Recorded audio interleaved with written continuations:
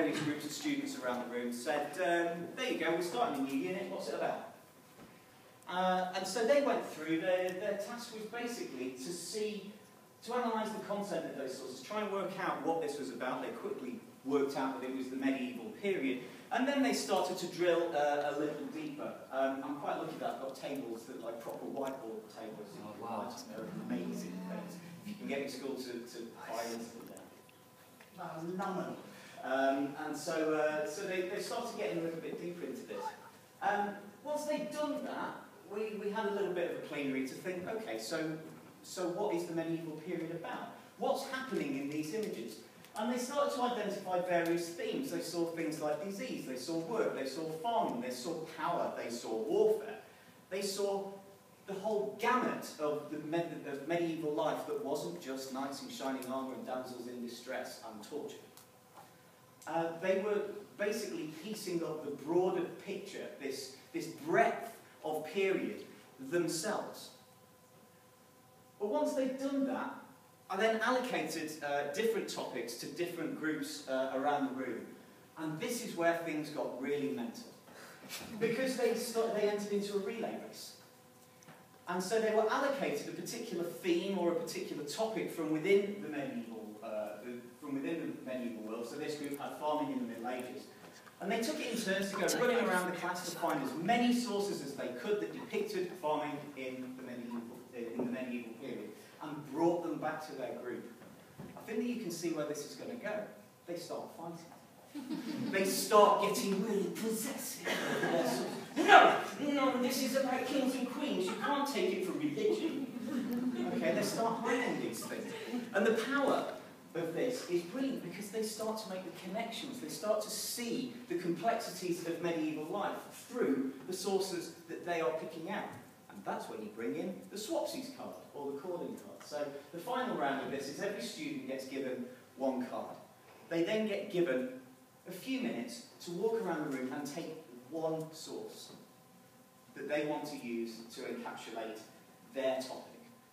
But that source that they take, they have to, in its place, leave a medieval calling card, saying which group they're from, and which group they're taking, and which group they've taken it from, to start to identify these links and these connections between those topics.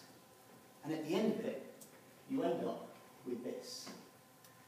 And this is a thematic map of the medieval period, created by the students, identifying the links between these. It's completely random, it's entirely up to what the students identify, but if you look at where these connections are going, I think it's a beautiful thing. They've created that themselves, it goes up as a display, and that's our reference point for the entirety of the rest of the topic. They get to see how religion relates to the issues of warfare and towns and the role of women and all of that kind of stuff. It's great fun. It's one of the most manic lessons you'll ever run, but it's really worth doing, I think.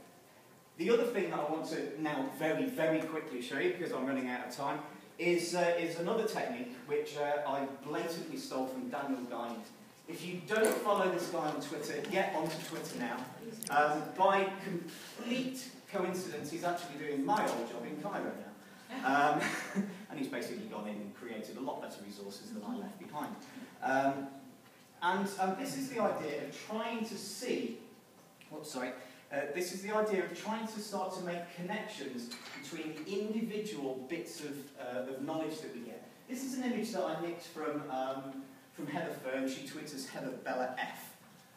Again, well worth following. And she said that at GCSE level, sometimes we drill so much down into individual events and individual topics that students miss the big picture. Okay, we need to get some more breadth into these topics because we require so much depth. And so what we were doing is we were taking a look at the causes of World War II. It's often called the road to World War II. So my students built a road.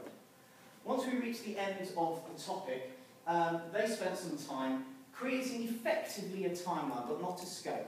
So they were creating the road to World War II. Starting, they chose where to start. They all chose 1919 and the Treaty of Versailles, and worked their way up to the outbreak of war and the invasion of Poland in 1939. Once they'd identified the events that they wanted to include, I gave them sheets of about 80 different road signs. They needed to choose a road sign to represent each event. It encouraged them to drill down into what is the fundamental issue that's going on here. Why did that cause war? Why did it contribute to the outbreak of war? Once they'd done that, they stuck it down onto their road. They explained each of the events and how they connected together. And importantly, they needed to show how it linked back to all of the previous things. This is a road. These things are not isolated events. They fit on a line. And that, by the end of that activity, is what they ended up with. Their causal essays, which I marked 2 weeks ago, had all increased by at least a grade. I frankly couldn't believe it. It was brilliant. So thank you, Daniel Guiney, for giving me an idea that I completely ripped off. And that's it.